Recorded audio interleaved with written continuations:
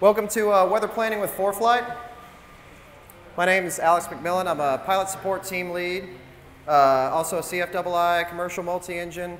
So I deal a lot with teaching this type of stuff, talking to other pilots, such as yourselves.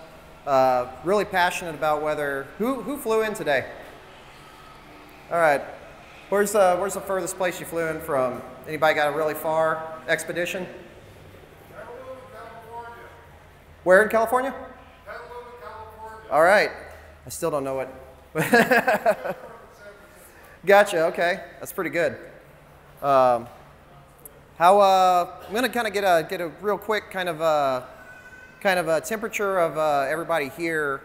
How many folks have their instrument rating here? Oh, wow, nice, very nice. Any instructors? Chance? All right. Well. It's going to be more difficult than I thought. All right, any examiners by chance? Not today, FAA. All right, awesome, cool. Today I'm going to be talking about weather and planning, like I just said, but realistically, what I'm going to be kind of doing is I'm going to be talking more from an instructor standpoint. Of course, I'm going to be including ForeFlight because they pay my bills, but at the same time, I really want to kind of talk about, how we look at weather, how we determine, what's a go, no-go decision. If we see this, what does it mean to our flight, and what does it mean for, our turbulence, or what does it mean for our, is this going to be convective energy, or is this going to be more, just rainy, drizzly stuff? So, I really wanted to make it clear that, I'm not just going to be standing up here kind of just going through slides, but I really want to make it more of a kind of conversation. I will be going through a part where we're going to be touching on all of these things individually, but at the end, I really would love to hear some questions whenever we get to the Q&A portion so that we can kind of suss some of these things out. Is anybody here just like a complete weather expert and needs no additional information? Yeah, I don't think they exist. I don't think meteorologists even have all the information. So I'm the same way. I think we're all students. We're always still learning, even if we're instructors, ATP, flying with the big boys. We're all constantly still learning. So I love having a more constructive, conversational type of conversation or topic whenever we're talking about this. So let's get started. Today I'm going to kind of talk about just some of the realities that we all face as pilots. We think about all of the great things about being pilots, going and having that freedom and flying through the air because it's awesome and that's all we want to think about. But in the reality, we also have things that we really need to make sure that we keep in mind at all time, and that's that we're tempting fate always. And the more and more that we have the ability to mitigate those risks, the better our chance for survival and the better our chance for having a good experience. So we're also going to dive into the maps layers on ForeFlight, look at the imagery layers, look at our briefing. We're going to touch on the Sentry and ADS-B and a little bit of in-flight weather, and then we're going to wrap up and talk about, get some questions from y'all. So let's get started. So nobody likes talking about this type of stuff, but on February 3rd, 2019, a pilot departs in his Cessna 414 under VFR rules from Fullerton Municipal Airport. Because of a few errors in judgment and lack of understanding of the weather in the surrounding area, the pilot unfortunately lost his life that day. So let's talk about, let's break down what happened. How did it get to this point, right? First of all, we all need to remember FARs is everybody's favorite subject, right? We all love just digging into those and just reading them. They're very colorful and lively. But they are very important. So one of the big ones is 91-103. It's the first thing I teach any of my students when we're talking about cross-country planning, and especially ensuring that they understand how important this information is.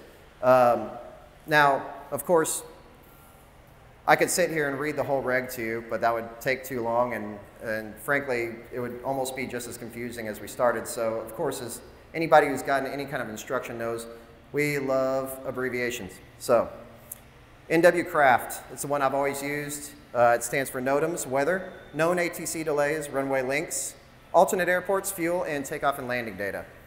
The only thing that ForeFlight will not provide is going to be the known ATC delays. For those, you will have to go to the FAA website. You can honestly find it by doing a Google search for known ATC delays and clicking on anything that says FAA.gov on it, essentially. And that's going to give you that information. But everything else can be accessed through ForeFlight, which is really, really awesome. So this is the situation the pilot in question got in. So this pilot had just over 10,000 hours. And that's insane to me. He was instrument rated, and he was operating an IFR-capable rated aircraft. He also had a Stratus 2S on board with AHRS and WASP GPS capabilities. So when he contacted Tower that day, which was primarily IMC conditions in the surrounding area, he requested a left downwind departure to the east. Tower approved this departure, but warned the pilot to be wary of the weather starting 4 nautical miles east of Fullerton. And be wary meaning, hey, it's IMC, don't fly in it. The meteorological conditions at this point were IMC, as well as convective with heavy thunderstorm and microburst potential. So we're going to kind of dive into that. So something that of course does happen, and it happens to all of us, we all have a level of ego. I mean, you have to have a level of ego as a pilot if you think, you know what, I'm going to go and I'm going to fly in the sky like a bird as a human. There's something a little bit egotistical about that we're actually harnessing Mother Nature and using it against her, right? So sometimes we need to make sure we check ourselves. That's why we talk about the 5 hazardous attitudes: macho, anti-authority, thank you, impulsivity. As we talk about these attitudes, we can look in ourselves, and if we're being honest, we can probably find each one of them dashed a little bit as we're going through, right? So something we need to always remember is to keep those things in check. Always ask yourself, is this smart? Is this necessary? Is this something that if I don't do it, it's going to ruin the rest of my life? Ultimately, it can be the change in decision making that ultimately saves you and multiple other people's lives. So as we're going and talking about this, I want to kind of point out something here. Take a look up on the screen. When we're looking at the map here, we can see that Oh, there it is. Oh, wow. Okay, it works. We can see that the left side of the screen is going to be, well, first of all, up here where it says Aero and Hazard, this is going to be our layer selector. So at the top of the screen, we can see aeronautical, street map, aerial maps, different US VFR sectionals and IFR en-route charts. These are going to be primarily overlays on the left side of your screen. These are going to be charts, maps, not as interactive besides the aeronautical layer, which is super interactive and awesome, and I highly suggest everybody use it. But it's going to be primarily more for laying over and giving you more detailed information about the chart that's in front of you.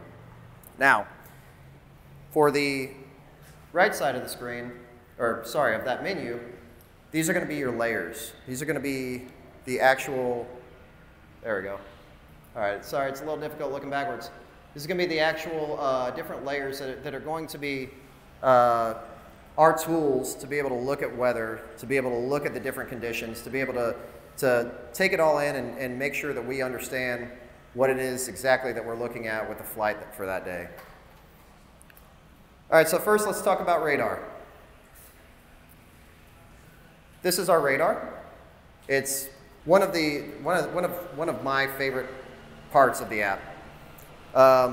It's really realistically just a real-time view of the precipitation that happens around you. Now, something that I do understand a lot of people have misconceptions about is that radar, if you don't see a radar display over your area, but you're seeing clouds, you're thinking that might be wrong. Well, radar is really going to be more picking up those harder particulates, those more dense particulates that are in the air. it's not necessarily going to find the clouds and all of those different things. We're looking at precip, we're looking at convective activity, potentially, we're looking at hail, you know, all of these different things that are actually being built within these cloud systems is going to be more what it picks up. So if you do go outside, you look up and you're like, I see clouds everywhere and there's not a radar spot above me, that's something to keep in mind. Now, something I wanted to kind of point out on this is, let's take a look up here. So we see a few things, right? We see some numbers, we see a couple different symbols, we see a bunch of arrows. What this is kind of telling us is, if we look at the orange kind of cyclical symbol up there, what that's basically saying is that there's rotation starting to happen. And anytime we have rotation, we kind of know what that means. That's convective. Convective is typically going to be, especially for us GA pilots, that's going to be something we definitely want to avoid, right? Well, the numbers there are going to all be talking about the top of the storm, right? So 250, we're going to be looking at flight level 250. That's where it tops out. And the arrows are going to be pointing in the direction of the storm and where it's going to be headed. So I just want to get that out of the way and kind of talk about what we're actually looking at when we look here. Now, if we kind of keep moving on, we kind of take a little different look here at the radar layer. We can see we have different intensities between the different parts of that layer. So you can see in the yellow, red, darker green version, these are all going to be basically the intensities of the return of that radar symbol. Now, just because there is an intense area in a certain position, does that necessarily mean there's convective activity there? No, absolutely not. That's why just taking a look at the radar and saying, you know what, I think we're good to go, is not really necessarily the thing that we need to do, especially if we are planning on flying that day. We need to have a grasp of the whole picture. So different things like understanding, okay, are we in a low pressure or a high pressure area? Are we in a trough? Are we going to be in a cold front or are we in a warm front? All of these different things are going to change the type of weather that's going to be, the type of precipitation, and honestly the type of stability that's going to be in that air at that exact spot. I'm going to move on from radar for now. If anybody has any questions, we can talk about it in the Q&A, but I'm going to go ahead and go to our clouds layer. This layer is super cool. I love it. It's just an immediate look at the forecast of what our clouds are going to be looking at. We can see at the bottom there is a legend where, based on the depth of that cloud, you can see whether it's few, scattered, broken, or overcast, of course. And then at the very bottom, we can see that we have a time slider. So this is just going to show the movement of the clouds based on the forecast that we have coming up. Once again, it's important to note that this is a forecast and not an observation layer here. For anybody, you know, I'm speaking to everybody here. The difference between an observation and a forecast, while it may seem obvious, is that the forecast is going to be looking ahead into the future, building on different data models and processing what's going to be happening, whereas an observation is either a machine or a person looking out and saying, hey, there's a cloud. So I just want to point that out. This is a forecast model. So keep that in mind. Anytime you have a forecast, this is more theorized than it is, you know, actual. So moving right along, we also have the icing layer. As instrument-rated pilots, the group that I was talking to before, we know that the icing layer is one of the most important key parts of us when we're planning our flight. Not the icing layer, but icing in general. Does anybody know off the top of their head when we can get icing for an aircraft? And I don't necessarily mean pitot tube being clogged up, but like when do we start to get icing? There's two things. Visible moisture and temperature, right? Freezing temperature. So that's something to keep in mind. I remember from my instrument check ride, I had this great DPE. She was from South Africa, and she had the mouth of a sailor. I used to be a sailor. I can verify it. It was awesome. Well, she had me read out a METAR. And when I was looking through that METAR, she was saying, what is it about this METAR that should scare you as an instrument-rated pilot? And so I'm looking, and of course she gives me a METAR that's about 3 pages long, and I have to sit there with a decoder and decrypt everything. And as I'm going through, I realize, okay, I've got 35 gusting 40. That's not good. That's not good in my 172 with my 45 hours of flying. Well, I guess I had about 100 hours of flying. I'm looking, oh, there's rain, there's drizzle, there's clouds, but that shouldn't matter to me because I'm an instrument-rated pilot. You know, I can fly through the clouds. So there's a temperature of about 4 degrees and a dew point about -1. Okay. I never looked at that before. I don't care what that means. We'll just move right along from that and not even bat an eye. And we've got some remarks. Some stuff is broken, you know, NOTAMs. Can't remember what they were at the time, but at the time I was also very bad at looking at my NOTAMs, I'll be honest. Looking down, I said, oh, it's got to be the weather. 35 gusting 40, there's no way I can fly in that. You know, it's right down the chute, but that freaks me out. If I see anything over 10 knots, I'm not flying. And she said, okay, anything else? I was like, well, it's rainy. I don't want my plane to get wet, you know. As we keep moving on, she finally goes, what about the temperature dew point spread? And I was like, yeah, what about it? Ultimately, yeah, that was her point. That temperature dew point spread, how many degrees are we losing for every 1,000 feet? 2 degrees, right? And that's, now that's by ISA. Of course, there could be a thermal inversion, but by ISA standards, we're losing 2 degrees every 1,000 feet. So if I get up to 2,500 feet, my temperature and dew point have met at -1 degrees. And I am getting iced over in a Cessna 172. That's not good. We do not have Fiki in that plane, as I'm sure everybody knows here. So icing, especially for an instrument pilot, I can't stress enough, this is something that I beat into my students' heads. If there's a possibility of icing and you do not have de-icing equipment, it is not worth it. And if you do have de-icing equipment, ask yourself if it's worth it, right? All right, something else that's really cool that we've got. We've got just a graphical display of any of your AirMets and SIGMETs.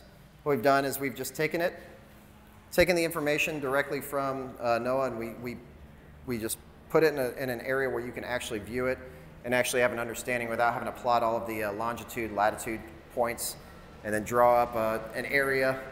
So anything you see in red is going to be a SIGMET or convective SIGMET. Anything in yellow on the screen is going to be a convective outlook. So it's not come to pass yet, but it's potential. That's kind of basically what this is saying.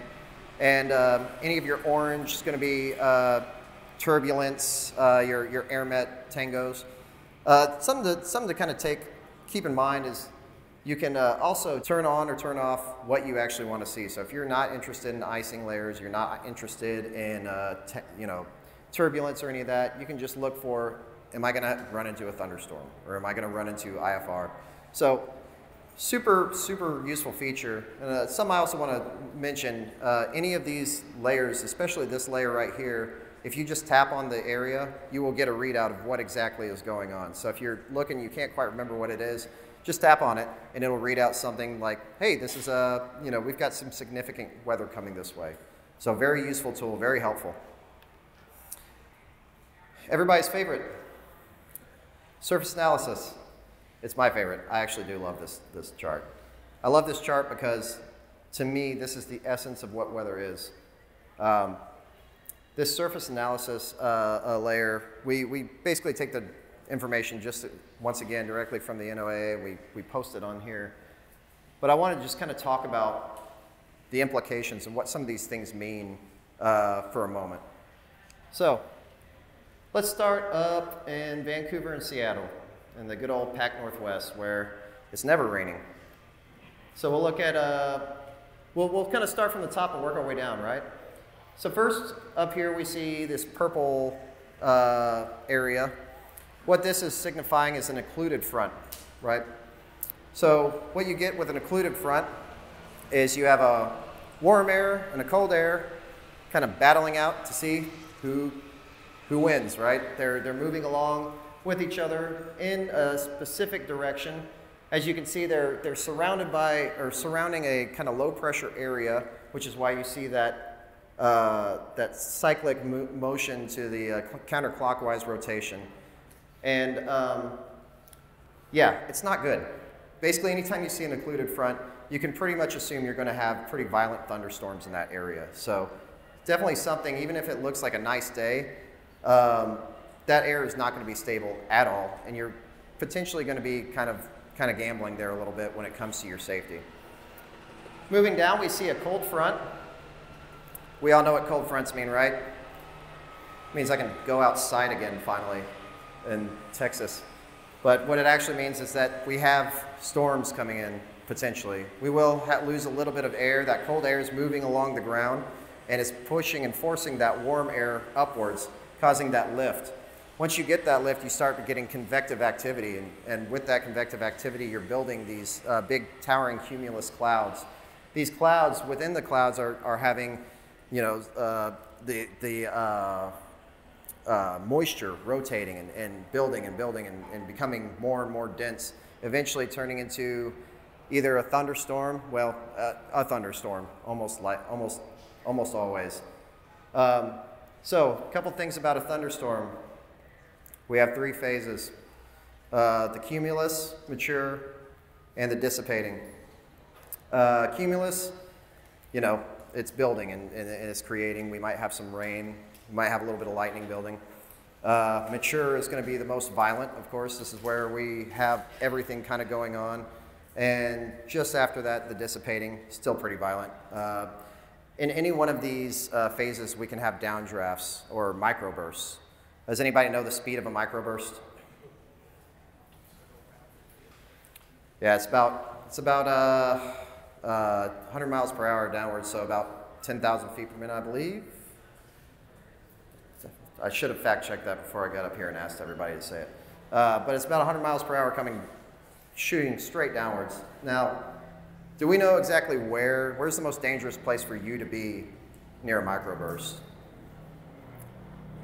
It's not necessarily directly under it, right? So what happens is in a microburst is the air comes down, shoots down at a very violent rate.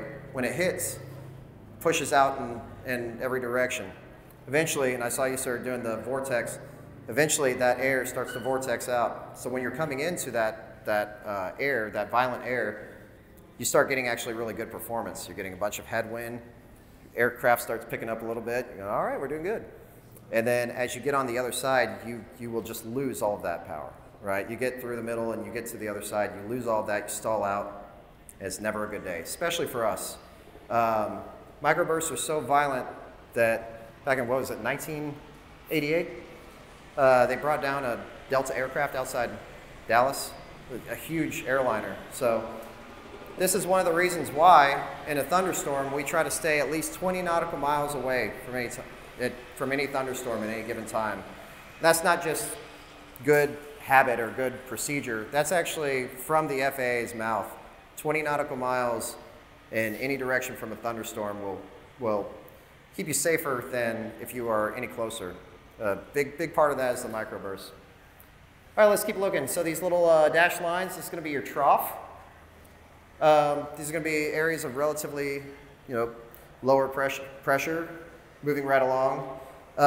In these areas, you're going to see more kind of stratiform type of clouds, maybe a little bit more drizzly, showery, not necessarily super violent, but good to know where they are, right? Now we see all these different bars going along with these numbers. These numbers, of course, indicate the pressure in these different areas. So you might see 1016, 1012, and might have previously wondered, like, what does that mean? So those are the millibars in pressure that you're actually seeing on this chart. So has anybody ever gone hiking? Show of hands. And looked at like an elevation chart?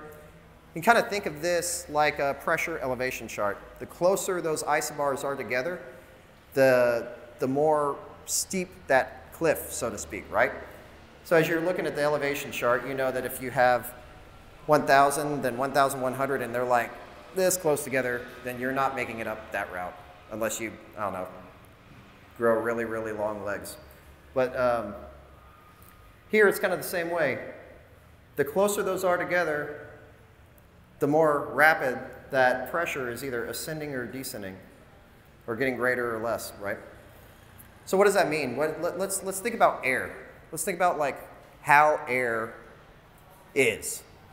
That's a weird thing to say, but let's think about it. You know, any kind of gas, and you know, like air, has certain types of fundamental characteristics about it, right? Well, I mean, we use the Bernoulli's principle to explain lift, right? You know, and the Bernoulli's principle, you could also use that to explain why, you know, river rapids happen through specific parts of the river where it becomes narrower. Same thing with air. You can kind of think of air as a fluid. It's going to be moving in the path of least resistance. So, if you have a higher pressure of air with a much more drastically lower pressure of air directly next to it, that air is going to be moving towards that direction in a much quicker pace. Now, there's always more to weather, right?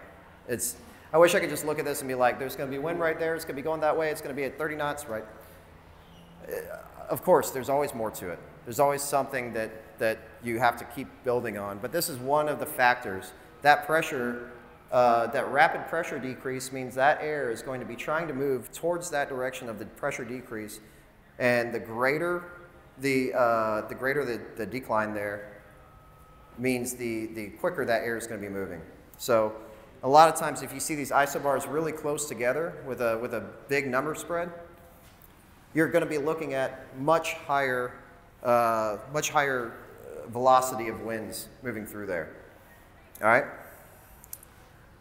All right, let's move along. Let's look at here. Oh, I hit the wrong button. There we go. Wait, here we go. All right, let's look at here. What do we think that is? Anybody? Stationary front? Same kind of thing here. Stationary front, you're going to be getting kind of stratiform, showery weather. It's good to know what it is, though. Basically, you're having a cold front and a warm front meeting and just not moving, just staying right there. Now, let's talk about the differences between, you can all tell I'm an artist, right?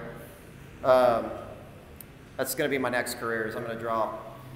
So let's talk about the differences between high pressure and low pressure areas really quick. So high pressure areas are air is moving in this hemisphere anyways. It's moving in a clockwise fashion. It's moving outwards and it's moving downwards from that area, right? In this areas, you're going to get more bad visibility, but you will get better weather. You're not going to be getting a lot of unstable air. You're going to be getting more of your kind of showery kind of weather, kind of stuff like we were talking about with the trough and all these other places. But in the low pressure systems, this is where you're going to get more kind of unstable air.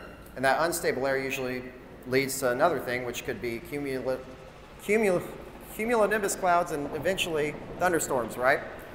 So that's something to keep in mind when we're looking at this. I guess I could wait. I don't know why. I shouldn't let this bother me at this point. I've been here all week. Something to keep in mind at this point, this air is moving upwards, right? It hits that low pressure system and it just keeps spiraling up in a counterclockwise rotation. So with that upwards moving air, you're gonna get that instability, you're going to get that movement, and then eventually you're going to get potential thunderstorms. So if you're ever looking at this slide and you ever have a moment where you don't understand, or honestly any one of these layers, on the ForeFlight app, go to More and then Documents, then scroll down. You can find the ForeFlight section under there, and in there we have a Legends Guide where it'll show you something just like this, where we can go over and look at what do each of these things mean? Pressure labels, isobars, troughs, dry lines, stuff that we don't normally see and might be confused about. It doesn't only have the surface analysis information on here, by the way. It also has a lot of other great information, ways to read these different weather products. So take a look at that whenever you get done here. Just see if there's anything you've been missing out on. All right, I want to touch on One of those products that probably doesn't get used nearly as much as it probably should, and that's the imagery tab. The imagery tab is great. Imagery. There we go. The imagery tab is great. It's where I go when I need to make sure I have the information that I need for my flight, right? So when we're flying, what do we need to have? Can we just turn on the weather channel and say, yep, I've got a briefing right now? We need to have the official information from a verified source. All of this information, at least for us in the United States, is coming directly from the NOAA or the NCEP or the National Center for Environmental Protection, right? So if you were to go on aviationweather.gov, which I'm sure we're all intimately aware of what that website is, we are familiar with, we will see these same charts, right? What we do is we take those charts from there, basically upload it onto ForeFlight, and we have just a very easy way to organize and just be able to see these charts at a moment's notice. So I highly recommend we use imagery. Really nice thing about imagery is the clouds page. One of the big things that we as pilots are always wanting to know is, where's the cloud tops? Where can I get over this, right? How can I get on top of these clouds and over this cloud layer? This is going to be one of those places you can look. You can see here, I keep touching, there we go. Here at the bottom, we've got a broken ceiling of 3,500 feet. Then we've got the tops at flight level 270, so 27,000 feet, right? So this is going to be one of those really nice things that we can actually take advantage of, but most people just don't, because we have the flashy and the shiny, nice layers in front of us, and they work great. But this is actually going to be that raw information that comes directly from the NOAA, that forecasted information that we can use for our IFR cross countries. This is going to be the type of stuff that we can use to decide, okay, do we want to make an alternate route over at this airport, or should we come over here? So I think a big theme of my point in showing you and talking to you guys today is we need to expand our horizon. We need to expand how we use ForeFlight if we're going to be as safe as we possibly can, you know? And that means tapping into some of these areas of the app that we're previously not as familiar with and maybe not feel as comfortable with using. If anybody does have any questions about any of these, by the way, come see me at the booth. I'll be happy to go through them and talk through them. All right, so we're back to our pilot. This pilot continued eastward, causing him to fly further and further into IMC conditions on a VFR flight plan. Eventually, the pilot loses situational awareness and tries to correct his altitude, and then he ends up overcorrecting several times, showing a pitch deviation between 45 degrees down and 75 degrees up, and a bank angle of 150 degrees left and 170 degrees right, in a Cessna 414. Ultimately, he loses the left side of his horizontal stabilizer, and ultimately, again, the left wing shears off, causing a wreckage of about 1,000 feet long. This resulted in the loss of the life of the pilot and 4 people on the ground, and hundreds of thousands of dollars of property damage. So this is what happens, you know. This and this is the type of emotions that I got when I was preparing this and reading through this story. You know, it's a tragedy that the pilot lost his life. But what the actual tragedy here is that 4 innocent people on the ground lost their lives when they had nothing to do with this one pilot's extremely bad decision-making, poor decision-making. He knew better. He was rated to fly it. He had the instruments to do it. He just didn't want to do it, right? And I have that tone in me right now because this all could have been avoided, you know. Just crashing into somebody's home while they're trying to enjoy their day. If he had just used the tools that he had at his disposal, this could have all been avoided, and this family could have continued to have a normal life. All right, let's talk about another one. I'm sorry, I know it's not necessarily the happiest stuff to talk about. January 2nd, 2006, I think we've probably all seen this one.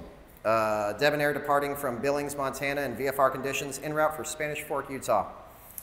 He has received a briefing from his local flight service station where flight service has advised at least 3 times that VFR is not recommended for his route of flight. Along his route of flight, as he's flying, ATC, kind of unspurred, keeps kind of telling him, hey, this is not a good idea. You're flying VFR, you're flying into an IFR or an IMC type of condition, and he persists in choosing to fly into mountainous terrains with low ceilings, extremely low visibility, and freezing conditions. Right? So this is what I was talking about earlier. I got my pilots mixed up a little bit about that icing layer, right? Let's talk about the briefing slide real quick. Does anybody not know what I'm talking about when I'm talking about briefing? Just put show of hands, anybody? All right, that's awesome. Briefing is awesome. I love using it. I think there is a lot of value in actually calling the briefer and having that conversation with somebody who has a ton more experience than me with dealing with different weather systems and different observations. I think that is absolutely, I'm not dogging on weather briefers at all. They will tell you straight up. There's no guessing with those folks whether or not you should be taking that flight that day. However, this pilot, if we remember, did call flight briefers. And he talked to them and they let him know 3 times, hey, you can't do it, hey, you can't do it. But, you know, he felt impervious. He felt like, no, I can do it. I've done it. I've done it plenty of times. I've done it in bad conditions before, right? I've been able to make it across. The nice thing about our briefing is that it's not just somebody telling you, right? Because we all have that ability to have that anti-authority, some of that imperviousness to be like, yeah, okay, all right, buddy, you said it. I can make it, right? We all have a little bit of that ego. With a briefing, this will show you graphically what's happening, right? This won't just show you, hey, in this area it starts to get a little bad, you might want to go around the mountains. This is showing you right here. There's a convective sigmet in this area, and you need to probably keep that in consideration, right? I highly suggest everybody, when you're planning your routes home, or just when you get done later, build a flight. Go to the maps page, build a flight in there, then send it over to flights, or just build it in the flights page. Take a look at the briefing. It's really awesome. It contains all of that information that you would normally get from a flight briefer or that you would normally gather by yourself looking at aviationweather.gov, going to 1-800-WXbrief.com, all of those different things. It's really great information, and it breaks it down individually by what are we looking for. We're looking for adverse conditions. We're looking for current weather, looking for METARs along the way, forecast information, winds. So highly suggest taking a look at that because I think it's my favorite tool that we have. All right. This is how we get to it, by the way. I just wanted to show that really quick. Just tap that button. That's it. It'll generate your briefing. And you've got a briefing. You don't have to plan anything. Well, you do have to plan stuff. Don't let me be on the record saying that. But that's all you've got to do. Another thing, we do have 2 formats for the briefing. We have the HTML format where you can choose each one individually, and we also have the PDF format. A lot of people want to share their briefing with their co-pilots, you know, maybe a co-pilot who doesn't have ForeFlight or yet. What you can do is if you change your briefing to the PDF, you can then go up to this upper right corner, hit that tile, and then choose to either airdrop it, save it to your ForeFlight documents, or save it to your files flights, where you can then access it later at any given time. All right, so along the route, radio contact was lost due to the relatively low altitude of the aircraft. I think it was at 7,000 feet, but the terrain around him was somewhere around 10,000 feet. So 2 witnesses called and reported the aircraft at extremely low altitudes. One was about 16 nautical miles north of the accident site, and claimed that the aircraft was roughly 300 feet AGL with ceilings at 500 feet and the presence of light snow and sleet. He was flying a Debonair, again, just a reminder. The second located the aircraft roughly 4 miles north of the crash site, claiming he was about 100 feet AGL with ceilings less than 500 feet and heavy snow.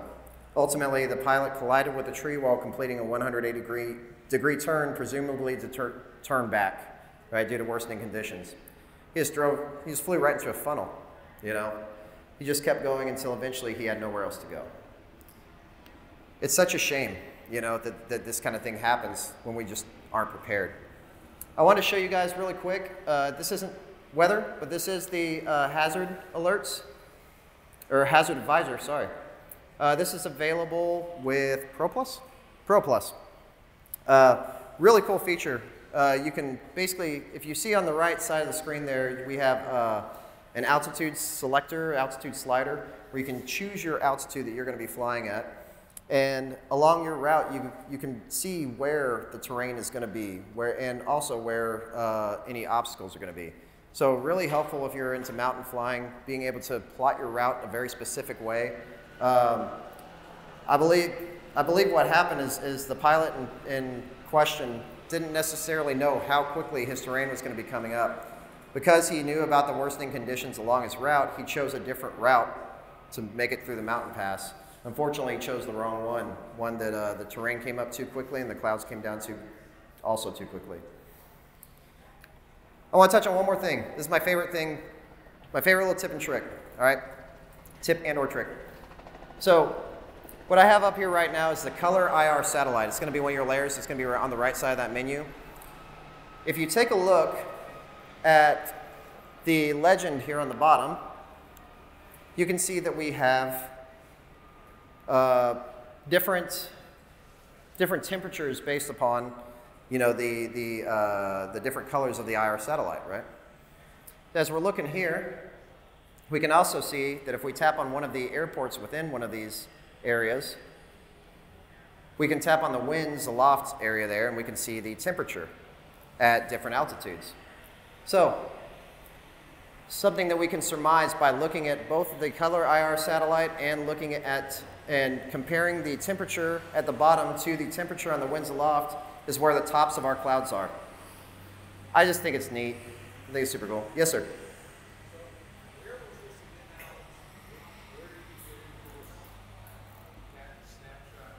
Oh, yes. So yeah, let me go up here really quick. So in the layer selector up here, you'll tap that.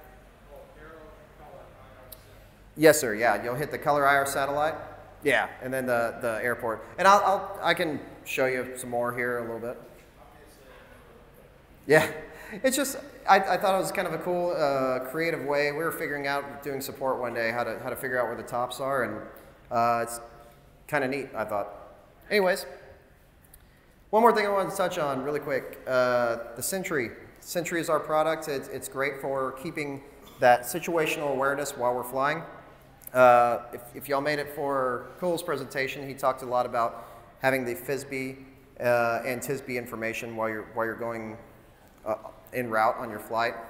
That FSB information will come through on the Sentry. I use one personally, and it's awesome. You know, you get constant updates on your weather.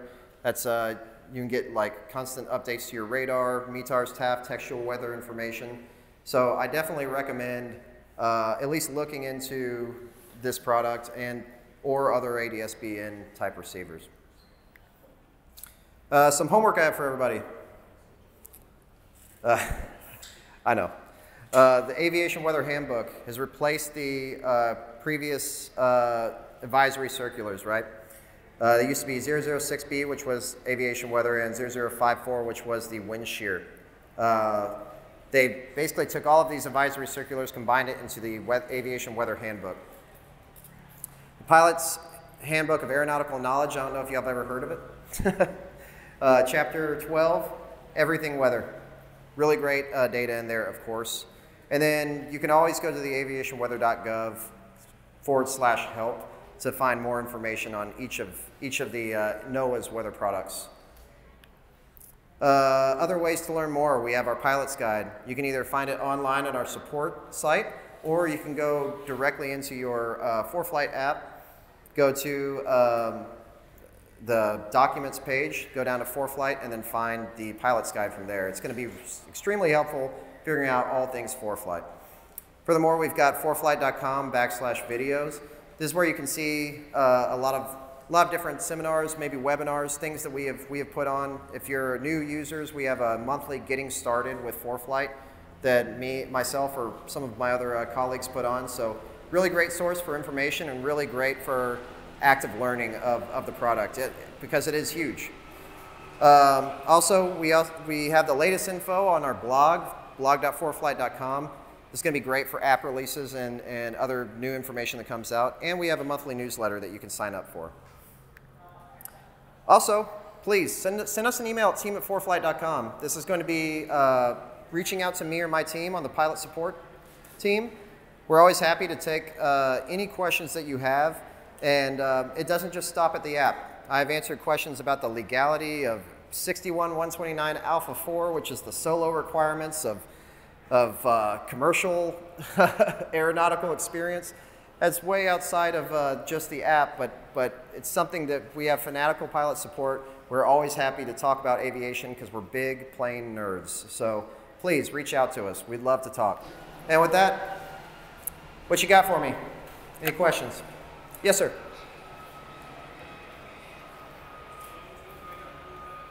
Say again? Oh, low tilt? How did I know somebody's going to ask about low tilt? I'm just kidding. It's a great question, actually.